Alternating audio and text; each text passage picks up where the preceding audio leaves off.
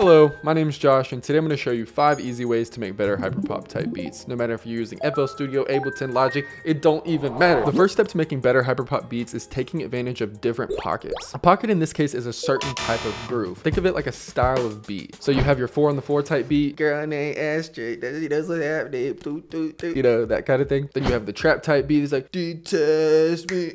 Then you have the Pink Pantheress type D&B type stuff like. The point is that with the same tempo of your beat, you can play with a lot of different styles of drums. As a producer, you can take advantage of this and make different sections of your beat have different pockets. So for this beat right here, I have a 4 on the floor type section. And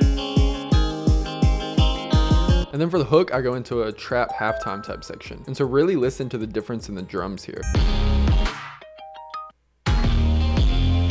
And then for verse 2, I go into a double time section. The snare, instead of being on the 3, would be on the 2 and the 4.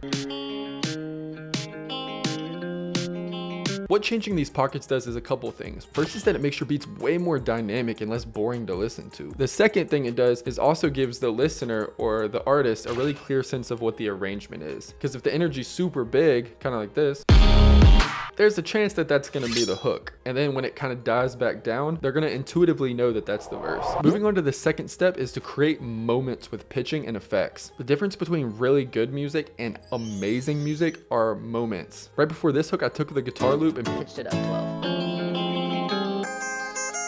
It's almost like a signal that the hook is about to happen. Another cool thing I've been playing with a lot recently is this plugin called M-Rhythmizer. And see, so right here we got this M-Rhythmizer doing some vinyl restart. And what I'm doing is basically just automating the dry wet.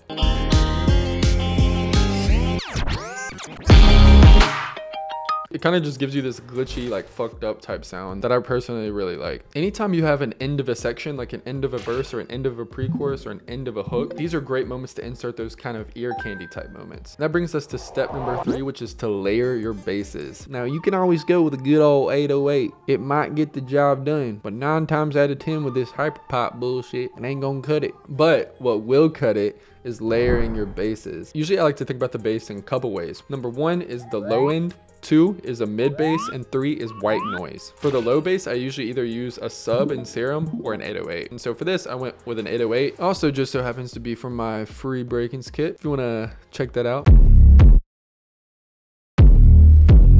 I'm basically just looking for something that really kind of hits me in the chest and like fills out that low frequency a lot. Next is the mid bass. And so what I do with this is pitch it up an octave. And then I either use Serum or an 808 for this and filter out the lows and the highs. And here's what those sound like together. And lastly, we got white noise. I use Serum in this case, which is just ARP with this ARP white noise, but ARP pink works. I don't know, really just whatever floats your boat. EQ'd out almost all the lows and the highs. Use this S1 imager just to kind of widen it a little bit, and voila.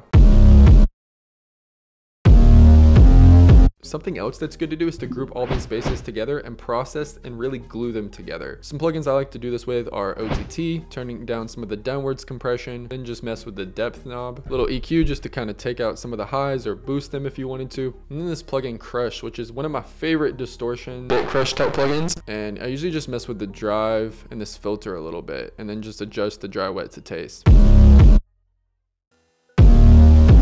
It just really helps me shape the tone of the sound. And then lastly, I just put this bass mono on there just because I don't want any phasing problems or anything like that. That can happen when you have really low sub frequencies that aren't in mono. Next is step number 4, which is to saturate and clip everything, or as much as possible. Most people think that getting that extra loudness in their beats is because of a limiter or something like that. Most of the times it boils down to is good sound selection and then saturation. Saturation gives sound more perceived loudness because it creates additional harmonics to the sound. A lot of times you can get something really loud with distortion, but it's not as clean. It's really messy. Saturation is going to give you a very clean, loud sound. Some of my favorite ways to do this are to use it on specific drums or to use it on the drum bus, the master, synths, guitars, really anything. Some of my favorite plugins to do this are just the stock Ableton saturator, the Softude saturation knob, FabFilter Saturn, and the Abbey Road saturator. Any of these are going to give you a really good sound. If your beats aren't hitting quite as hard or as loud as you want, I would definitely mess with putting saturation saturation on some of your elements and even your master. Now the last step I'm going to talk about today is step number 5, which is to put effects on your effects. This is something that I think a lot of people overlook doing, but can really help your beats be different. And so let's say we have this riser right here.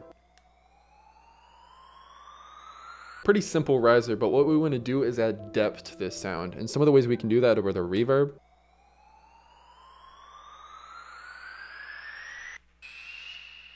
See, it kind of gives it that little tail right there. Auto pan. We could do a flanger, phaser. You can even throw that M Rhythmizer plugin I talked about earlier on there. The goal of this is just to make more interesting sounds that don't sound stock and basic. Just remember, there are no rules to this. Don't put pressure on yourself. Just have fun and enjoy experimenting. That's it for today's video. Hope y'all enjoyed it. If you haven't already, make sure to subscribe to the channel. Regardless of anything, y'all have an amazing rest of your week, and I'll see you next time. Love you.